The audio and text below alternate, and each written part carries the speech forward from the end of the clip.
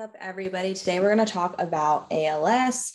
And so this is called amyotrophic lateral sclerosis, A being none, myo being muscles, the tropic being the function. So the muscles just stop working. So remember, this is going to be motor neurons affecting the lateral columns of the corticospinal tract. Remember, our corticospinal tract is where our main motor neuron track is happening.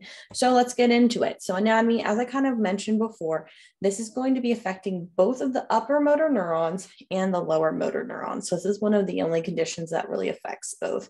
So we see both the spasticity and the clonus and everything associated with an upper motor neuron disorder.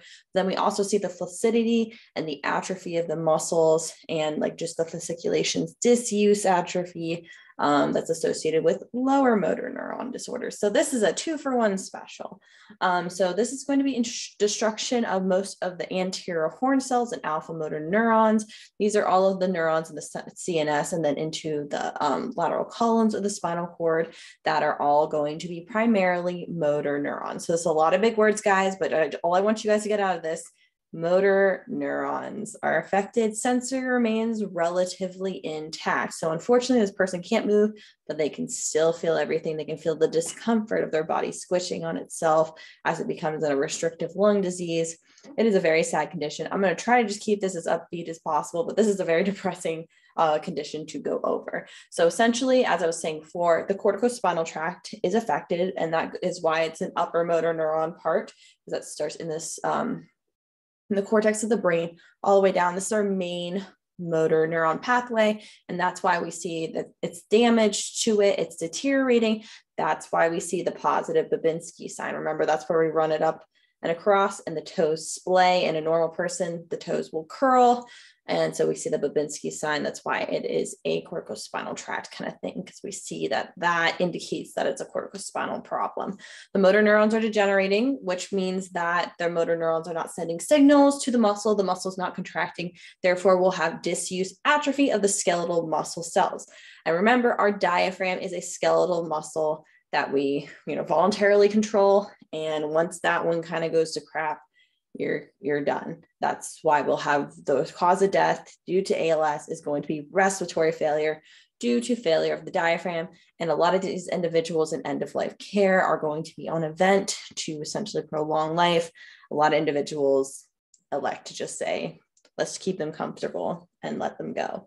So let's go into the etiology of this. In most cases of ALS, it's random, it's unknown. 90% of cases, it's like, oh, you got ALS, it's random.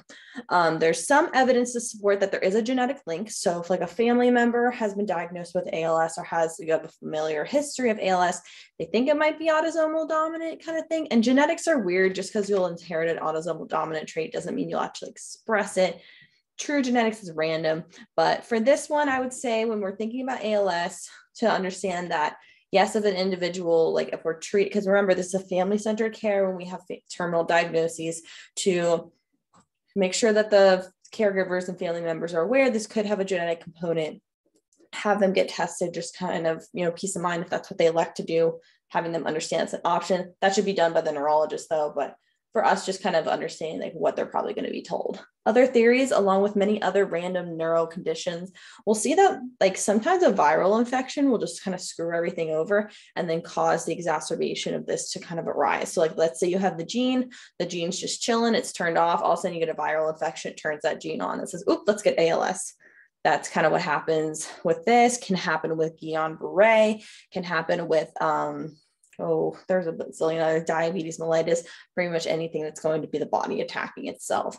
That can kind of happen with that. Any sort of diabetes, other metabolic conditions could also exacerbate the, presentation of ALS and kind of make it happen. And there's some support to say that they might think that there's a connection between lead poisoning and ALS, but we can't really ethically test that because that would mean we'd give people lead and then see if they develop ALS, which isn't really ethical and not allowed. So gotta have a review board approve that. So big thing to understand for the NPTE is that peak incidence of ALS is going to happen between 40 and 70 years old, with men presenting more often than women. So the incidence is higher in men than women.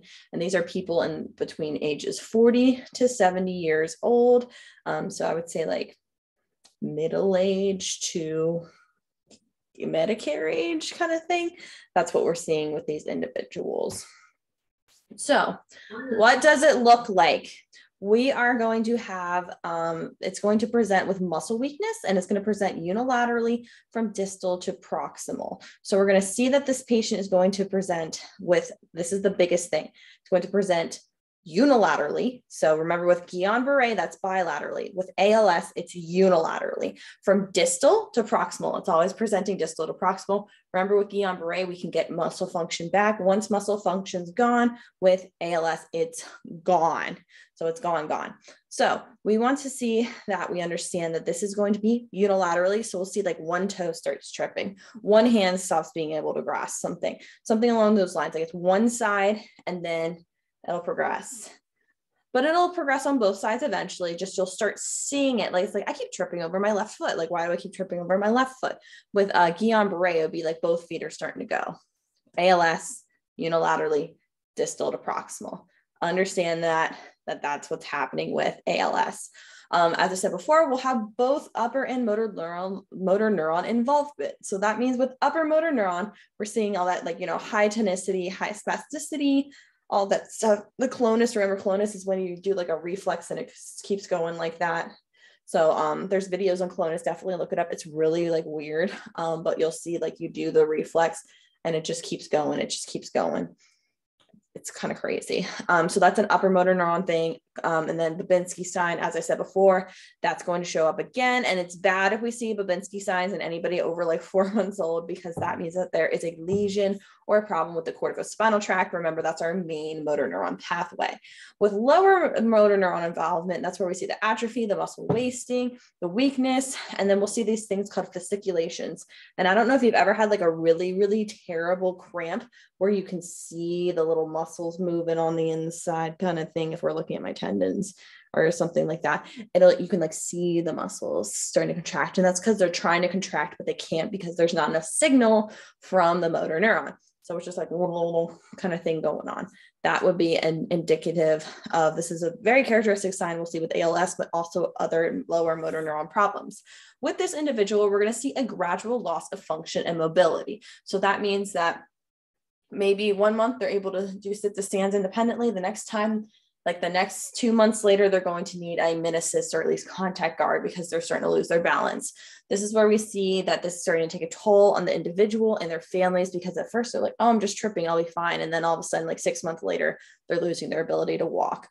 So this will start by, as I kind of mentioned before, and this is unfortunately how people find out they have ALS. They start complaining of tripping, blah, blah, blah. Sometimes, unfortunately, they'll end up getting sent to us first. And by us, I mean a physical therapist. And they'll be like looking at this.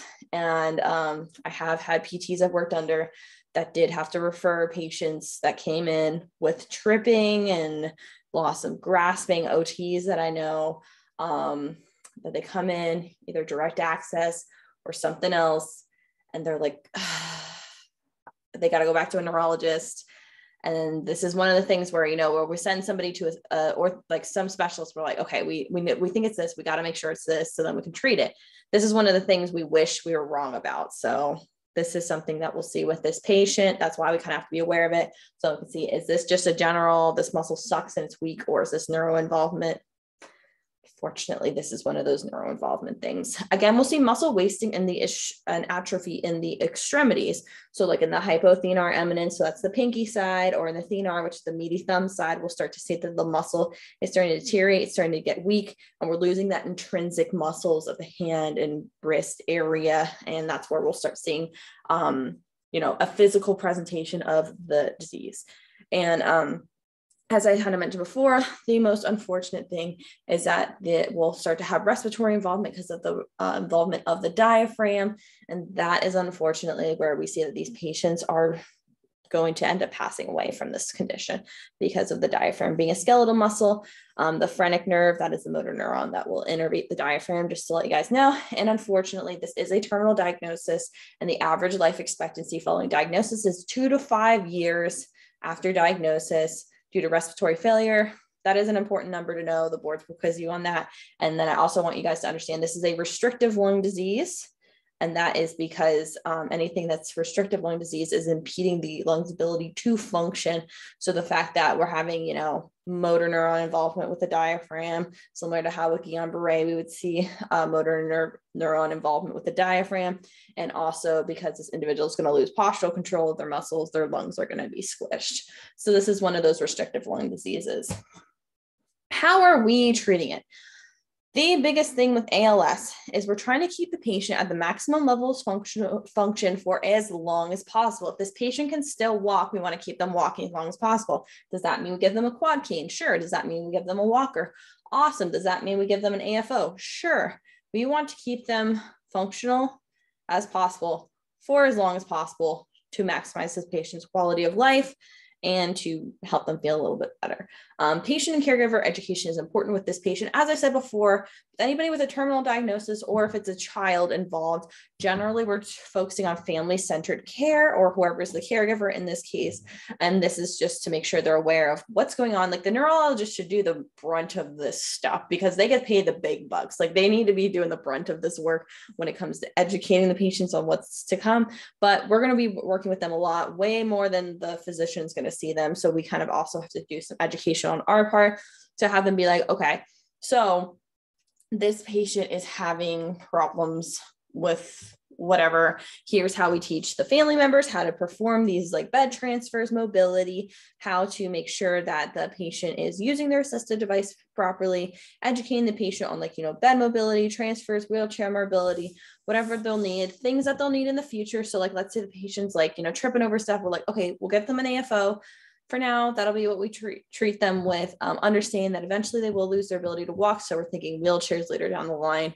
So then we can kind of let the family know what's going on. Another thing, and this is super important, this patient is going to be depressed. This patient's going to be upset, and they're going to be kind of, you know, going through the stages of grief and dying. So we want this patient and their family members, because it's going to take a toll on everybody, to go to therapy. I'm talking psychotherapy. And this is just so then we can have the patient, you know, work through all their feelings, all their like, you know, being upset about their disease, being like, why me, all that stuff. That is something that therapy can help with, help the family kind of go through the stages of grief, work through everything together. And this will also improve their quality of life.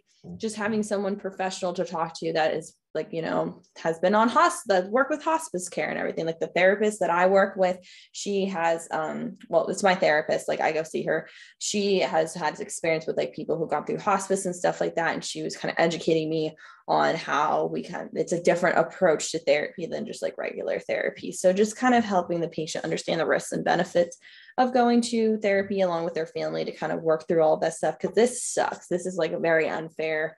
Honestly, all these conditions are very unfair and they're awful and they take a toll on everybody. So have a professional help work through the 5 stages of grief and dying, and understanding that we got to understand what they're going through as well. So then we can help treat them in the therapy aspects. So when it comes to therapy aspects and PT interventions, we do not want to overexert this patient.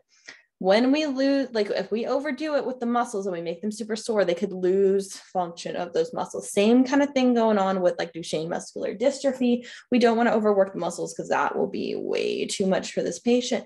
And they could be sore for days and start to lose the ability to walk a little bit sooner. So energy conservation techniques are key. We don't want to do extreme progressive resistive exercises like we would rather just adapt, improvise, and overcome with this patient rather than being like, let's push it pedal to the metal, like overexert. No, it's better for this patient to just like, instead of us doing like really complicated strengthening and balancing stuff with them, to just get them like an assistive device. It's better for this patient. It's better quality of life. And with that being said, wheelchairs, assistive devices, bed mobility, and training to keep the patient as functional as possible for as long as possible. This is the big thing. And that's what I'm saying. Like if the patient can still walk, don't put them in a wheelchair kind of thing. If the patient can still like grab objects and move around on their own a little bit, we don't need to get them a personal care person because they're still able to do stuff. Keeping the patient as independent and functional as possible for as long as possible is key with any sort of progressive conditions such as ALS or Huntington's disease, Alzheimer's, stuff like that. Orthotics fitting. So if they need an AFO, get them an AFO. If they need splinting, get them a splint. Like we're trying to make sure the patient is as comfortable and, independent as long as we can. If we're going to be doing exercise with this patient, just some generic stretching, low intensity aerobic exercise, walking, nothing too crazy. We're not running marathons here. We're just doing our thing. We're doing our thing with this patient. We're just keeping them, happy. So this is going to be with this patient, and because it is a terminal diagnosis and there's a lot going on, this is an all hands on deck approach with, speech, OT, and eventually our respiratory therapist coming in to help maximize patient's function. And we'll have respiratory therapists come in because remember, the diaphragm is affected and the respiratory system will begin to fail. And that is ultimately what will cause this patient to pass away. If you remember, it's a restrictive lung disease. We'll start having a lot of buildup of like CO2 and stuff. So with this being said, we want to make sure everybody's involved, everybody's communicating, we're all talking to the patient, talking to each other. This is an interdisciplinary approach. So keywords for this, as I want you guys to understand when it comes to ALS, this page is like pretty much everything in a nutshell. The progression of the disease is going to be unilaterally from distal to proximal. So the hands and feet are affected first, like on one side, eventually the other, and it'll progress up from the hands into like the wrist, forearm, elbow, and eventually up into the shoulder as it progresses closer to the diaphragm, which is what the muscle that will ultimately fail and cause this patient to pass away.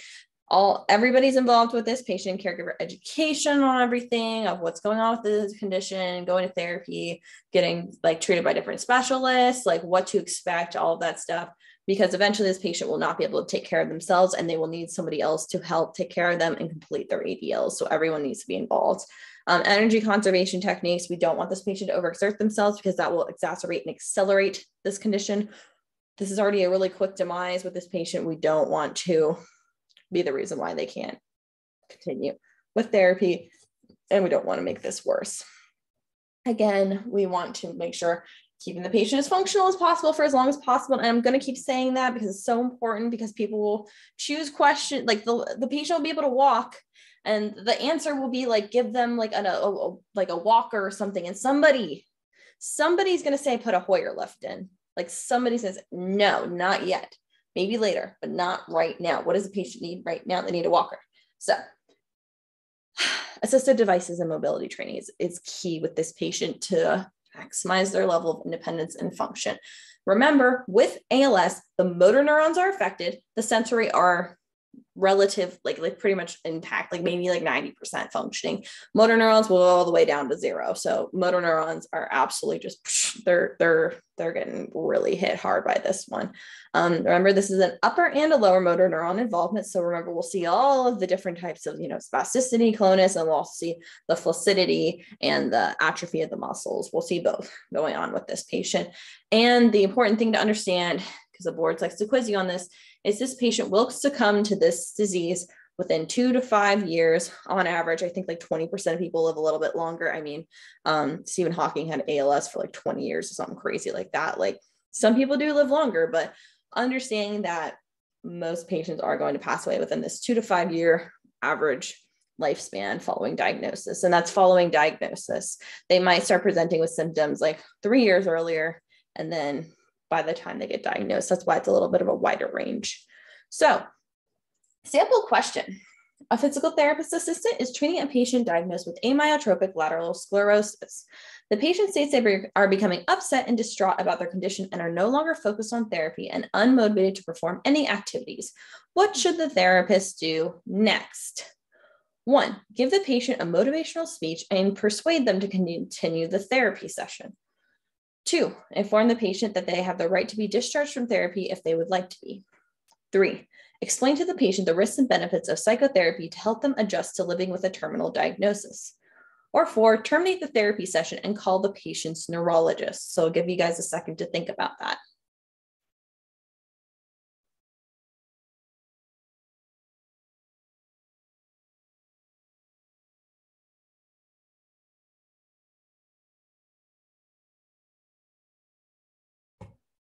All right, guys, so the answer is number 3. Explain to the patient the risks and benefits of psychotherapy to help them adjust to living with a terminal diagnosis. So I'm going to talk about why this one is the correct answer and why this is what we should immediately do next. Let's talk about the other answers. Number 1, giving the patient a motivational speech to persuade them. That's not going to help. I'm sorry. Like, you could, like, motivation is fleeting. They're going to learn the skills they need themselves in order to motivate themselves and keep disciplined and keep focused in psychotherapy. That us giving like a motivational speech, I don't know if anybody's ever been like you've been like, oh, like my dad died or like your grandpa died or something like that. They're just like, you just got to keep pushing for them. Yeah, you got this. Like, oh my God, like what? No. Read the room, guys. That's not going to help this patient. The patient's going to need professional help and professional interventions to teach them the tools in order to motivate themselves and have that come intrinsically rather than extrinsically from a therapist. Some people might respond well to that, but the better answer is number 3 if we keep reading on. Number 2, inform the patient they have the right to be discharged from therapy if they would like to be. So this patient said, I'm sad. So you're like, okay, well, you can leave if you want to. Is having them leave therapy going to help them keep as independent as possible, maintaining their level of function as long as possible? No, it's not going to help them. Like, the patient should already be aware that they have the right to be discharged if they need to. Like, saying this right now is also like a read the room kind of thing. This person needs help rather than you just like kicking them to the curb kind of thing. That's why this answer is not appropriate. Number 3, explain to the patient the risks and benefits of psychotherapy to help them adjust with terminal diagnosis. Now, if you weren't sure about the other ones, by the time you got to this question, you should have been like, ooh, that's a good one. Because the PT is going to have to talk to the physician to get a referral to psychotherapy, but putting that little nugget and educating the patient on what psychotherapy is, how it will help them adjust to their life with a terminal diagnosis, how it will help them, like benefit like mentally from being able to live with this, having their family come with them and stuff like that. Like, this is going to help the patient the most. Like, really, like, why did, like, half of you guys are like, when I ask you guys why you want to be a PTA, you're like, I want to help people. Well, this is going to help them. The other ones might not help. Like, maybe one might help that some people. Number 2, getting rid of them, that's not going to help them. Like, that's not going to help them. Number 3, sending them or like, refer out if you need to, referring to the right people, because this is an all hands on deck kind of thing with this patient. We want the right person to help the right people. Like, you guys came to me for help with the NPTE because you felt like I was the right person to help you rather than asking your mom or something like that. Like, you refer to the right people to help with whatever problem you have. Now, let's say you have problems with, I don't know, something random. Like, you're having, what's something random that you could have a problem with? I don't know.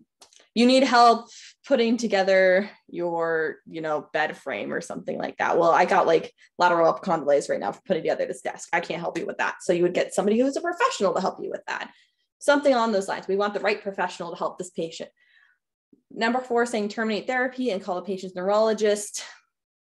I mean, you could do this, but like, we see that number 3 is better. I do think that it should be documented how the patient's feeling. This should be sent to the neurologist and talk about it, but terminating therapy session right there, that's not going to help this patient. Even like sitting down, doing patient education. Remember, like, because we live in a world of stupid billing with insurance, we can bill for patient education. So sitting there, talking to the patient, saying, hey, you can go to this person, you go to this person. Like, we don't need to stop the therapy session. We can even like be educating them while they're sitting there on like, I don't know, some Dynadisc or something to help with proprioception. Like, we can do that and we can still do things with this patient. Even though they feel unmotivated, we can try to get as much done as possible. And if all the thing we're getting done is patient and family education, like bring the family in, be like, hey, can you grab your like spouse, bring them in, grab your daughter, bring them in, grab your son, like, let's all talk about this together. Those are the things that we can do with this patient. So that is why number 3 is the correct answer, because remember, we have the right to educate the patient on what they should be doing. Like, a patient might be asking you about pain medication and stuff like that. You say, well, I think you should talk to your physician about that because they're the ones who can prescribe you medication. These are some of the options you could bring up to the physician or whatnot. Like, let's say you're like, I don't want to take any sort of like opiates or anything like that, or anti-inflammatories. Like, what's a different type? Well, we could be like, ask your physician about these other different types, like CBD or like natural remedies. Like, what could we also do with that patient? You know what I mean? So I hope that this was helpful in explaining ALS. Remember, big things is just as functional as possible for as long as possible. patient and caregiver education, and energy conservation techniques, unilaterally, distal to proximal. All right, guys, thanks for tuning into this one, and let me know if you have any questions.